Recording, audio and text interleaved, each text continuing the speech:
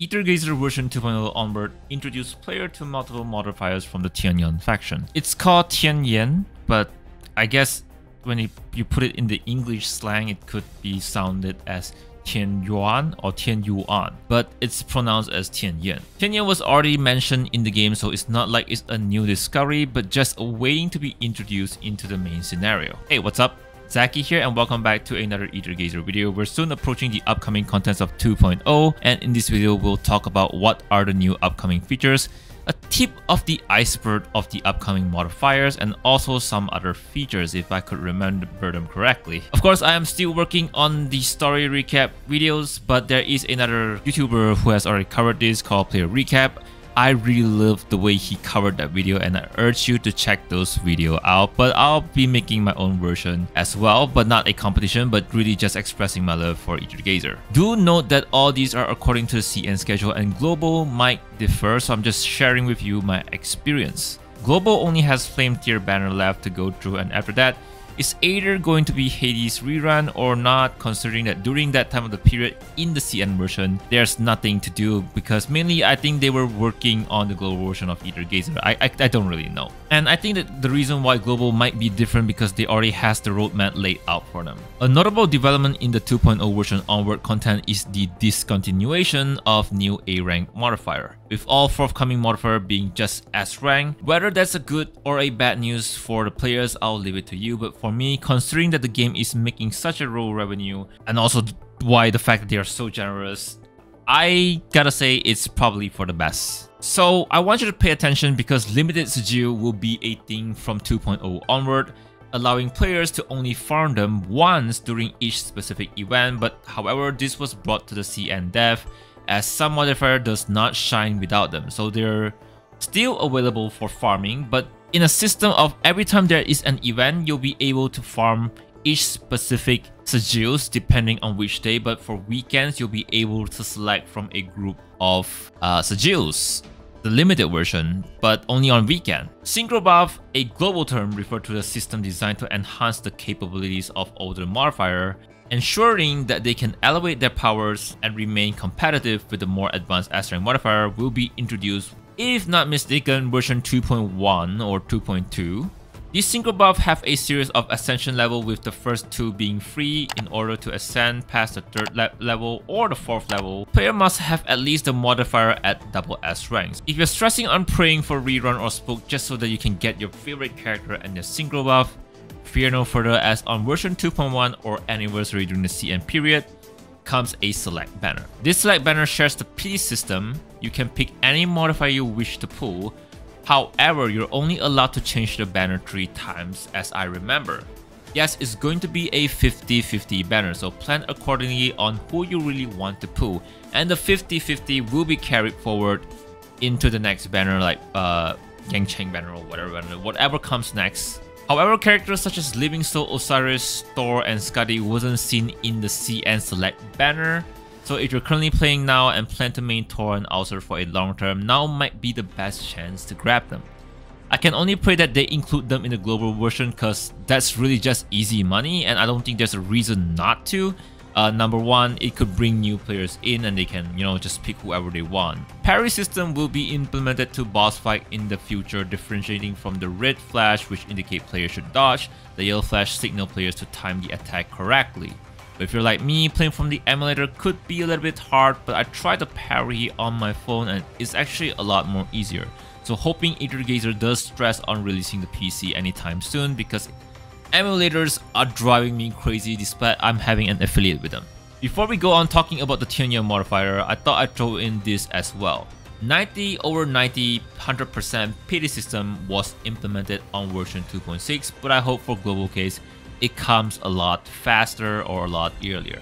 This system is kinda like how the Punishing Grey Raven system, where the 70/70 50-50 will still remain, but it's really up to you on whether you wanna do the 90/90 guarantee or 70/70. There's also another system known as, it was implemented in version 2.6, where this system of the bond system and ultimate system, and each character you bring into the field will unlock some sort of a ultimate change buff, but we'll talk a little bit more when it comes to global, but just to keep you in mind that there's something like this coming in the future. Now we talk about the Tian Yuan Modifier. So Tian Yuan Modifier is also introduced a new faction buff. A pair of Tian Yuan, which is 2, modifier will change the modified mode to a pretty traditional Chinese Shui Mo feel. This will keep the combo meter always at Omega rank, allowing you to retain your damage, and probably the best moment to throw in every attack you have. Now, if you bring 3 Tian Yuan Modifier, they will provide a combat bonus of combo gain rate up by 20% modified mode, which means that the combo meter is gonna gain 20% faster, and modified mode is extended by 5 seconds. And depending on the ranking of the combo system, will increase the attack power of all modifiers. B will grant you another 10%, A will 15%, S 20%, and Omega at 25%. And will always be 25% in the modified mode, which is very insane. And I gotta say, I really love the Tian Yuan and Niall's modified mode. With the arrival of Tian Yuan Modifier, players are also given a Tian Yuan Functor selector for free. Only one which I highly recommend redeeming for Ling Guang. Starting at version 2.0, we have 2 modifiers on rate up, which is Ling Guang and Jingwu. I highly recommend saving your shifted star for Ling Guang, not only because she is the best support, top tier, but players will be given not only 1 but 3 copies of Jingwu during the event if we are following the CN schedule, allowing players to double S her and almost close to triple S. Jingwu is the strongest fire DPS. Onward from here, you'll be able to pull her also with your yellow ticket. She's known for her floating fighting style where she unleashes her slash. The great thing about her is that her normal slash attack is a slash through attack, allowing you to hit straight line of target, combining with Gang Cheng ability to limitlessly pulling enemy into one center, and Ling Guang ability to further boost fire modifier. Jingwu is gonna do such a good job in time attack challenges. Jingwu also has a beautiful swimsuit that I actually regret not getting because it has effect changes and changes her blade color to blue, which is not yellow, but the effects are blue, which is my favorite. Jingwu is soon surpassed by Izanami, which honestly I don't think you should still skip Jingwu because it didn't really matter. Jingwu excelled in her own fire type field as well as Tian Yuan, so it's best to not. You're gonna get her anyway if you're playing, right? But it's whether or not you want to triple S her, so I'll leave that to you. So alongside her banner, next is Ling Guang. Mechanism is Trace, and I do have to say she has an interesting playstyle. Like I said, I'll drop only the tip of the iceberg for these roadmap videos. Her enhanced skill 1 provides a dazzling armor similar to that of a rank Verdante, except better. It has almost about 30% more of HP, protecting your entire party member. Not only she has shield, but she also buffs entire team damage overall. She also provides a debuff to the enemy depending on the enemy HP and some percentage of math. I say it's pretty decent. Like, her Functor provides critical rate by 25% and damage by 25% for the entire team under any of her enhanced skill buff. While Ling Guang can act as a universal buffer, she's definitely favored for the fire team more depending on which Aether codes player choose. Is she better than Hera? Slightly, but in my opinion, it's better to have both of them. But if I have to, I will put Ling Guang on the fire team while Hera as a universal buffer. Ling Guang has a Jiangsi skin, or aka Chinese zombie skin, that comes with a main lobby display. If you're interested, it comes along with the skin and it's not free. In later version 2.0, we're introduced to Meng Heng. I'm not gonna lie to you, I don't play him as much, but he's a dual element of wind and thunder. His gameplay is kind of fancy, ranking T1 in CM, but not recommending his Functor unless you really love him. His damage output are, I would say, a 7 out of 10.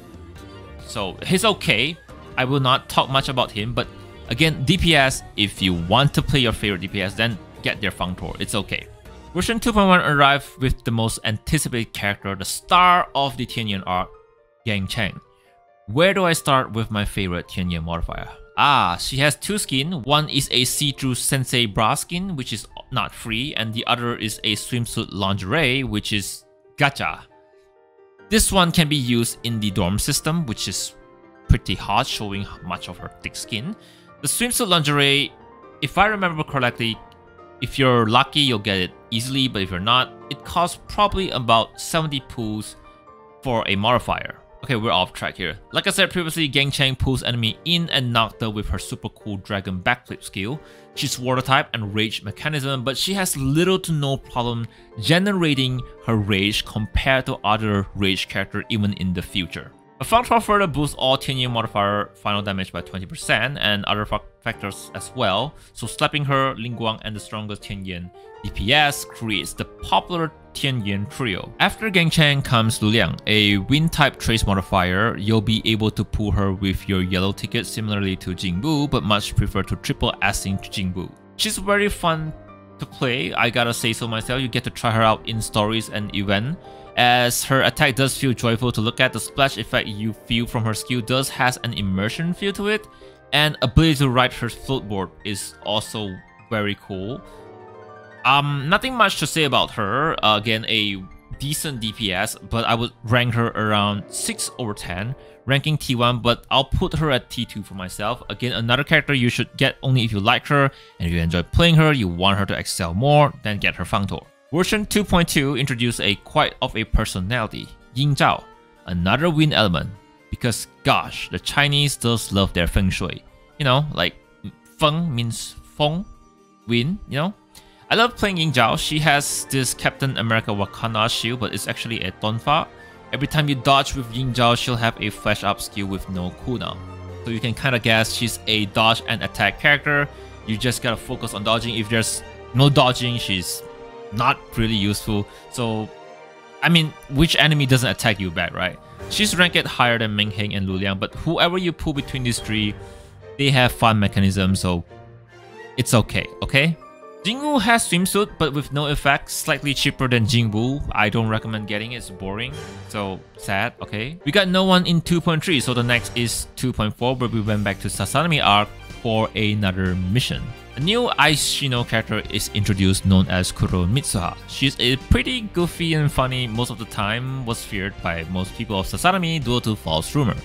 Mitsuha is a fun character, and as her playstyle focus on moving in and out and piking and stuff, I love her playstyle. Even till this day, she is a rage mechanism with problem generating rage, but overall she might look like a DPS but more of a semi-DPS. While Fire Team has Ling Guang and Hera is a universal buffer, Mitsuha's role is to decrease ice resistance toward enemy. It was during this patch that Skadi received her Synchro Buff, further empowering her to T0 but soon surpassed by the next character. Izanami comes next after Kuro Mitsuha.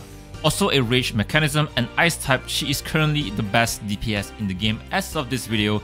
But again, though she might surpass Jingwu, but to me they just excel in different department and different element. Izanami playstyle is more of a basic attack to combo based on her skills. Her attacks are flashy, but to me it's really just a tap of a button. Her skill tree is a wait to counter skill. If you manage to time it, she'll do this little cool animation and release a slash. She's just a number with no interesting mechanic for me, and you do need her Functor, because without her Functor, I would rate her a 4 out of 10. I know most of you will judge me for saying this, but yeah, she is a strong DPS, but her playstyle is a big no-no for me. So it really comes to you. If you want meta, go for her. You want a better playstyle, I urge you to pull someone else. Which brings me to my next modifier. Version 2.7 introduced the newer version of Kagutsuchi. He's not evil, but I won't spoil anything else. While weaker than Izanami, Kagutsuchi just leaves the superior playstyle in my opinion. Aside from being a chibi Sephiroth, Kagutsuchi can use his health to charge up for his spiral slash bar attack. But he also has a lifesteal to make up for that, so don't worry about it. Most of his skill consists of him blinking around enemy, which is super sick. You can see it just right here. I'm just going back and forth, and then I use the skill tree to zigzag, go to the back, do a spin, and then bam. He is T1 though, but gosh, I don't really care about whether he is meta or not, but the gameplay is just king. Kagutsuchi ultimate change with Flame Tear, but I don't really think you need it because number one, there are different factions. It's going to be a little bit slightly harder to build that team if you're going to be bringing Ling Guang along with Kagutsuchi, and then you're not going to get those Gen Zone buff using this team. So this is not a compulsory in my opinion. It's not worth it. It's not going to help a lot. So Kagutsuchi is good being a solo unit. But yeah, and his fire element and also rage. I guess all the characters in these chapters are very angry. The Shinou Crow arc came to an end with version 2.7, but on one of their live streams, they teased us with the NS rank Buze will be coming in the future. It would most likely probably come with a side story, who knows, so subscribe to stay tuned, I guess. After that, on the forum, we're teased with another 2 new upcoming modifier where they're actually gonna announce next year, because in China they're currently having a, I don't know, like a anime booth or something like that. And these 2 are going to be a Tian Yuan modifier. No info of them yet, but here's Luwu and Ziming. I'm not sure. But the artwork, very beautiful. Luwu looks like Himiko. Himiko's not playable, by the way. So that's it for now. Probably the next time I make a long-ass Aether Gazer video will be 6 months later. If Global does catch up, maybe it's probably a lot more sooner. Anyways, thank you all so much for watching and watching till the end of the video. I really appreciate it. My name is Zackie, and A is just a gaming channel.